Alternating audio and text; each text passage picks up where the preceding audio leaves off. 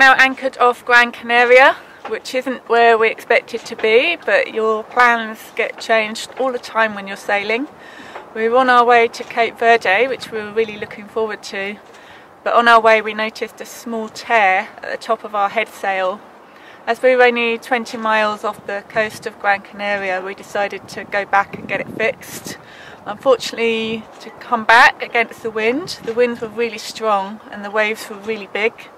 We actually had 40 knots of wind at one point, which is the strongest wind we've ever experienced. And we had a massive wave that crashed into our cockpit, filled up the whole cockpit, and also ripped our Sprayhood. So we've now got to repair the head sail and the Sprayhood. But the trade winds will be in our favour still for another couple of months, so it's just something another thing we just have to deal with. We're really excited still to get to the Caribbean, so we may go straight there from here, we're not sure yet.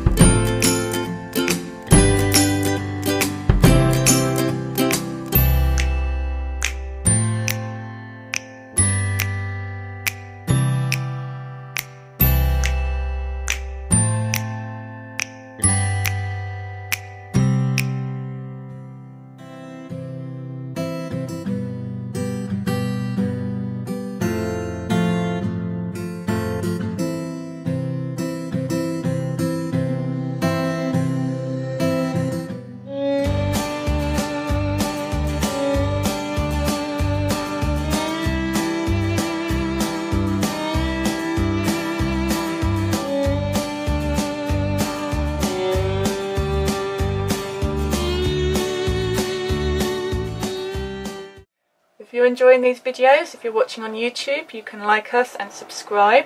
They come with a weekly blog post on our website, www.theblacksprayhood.com.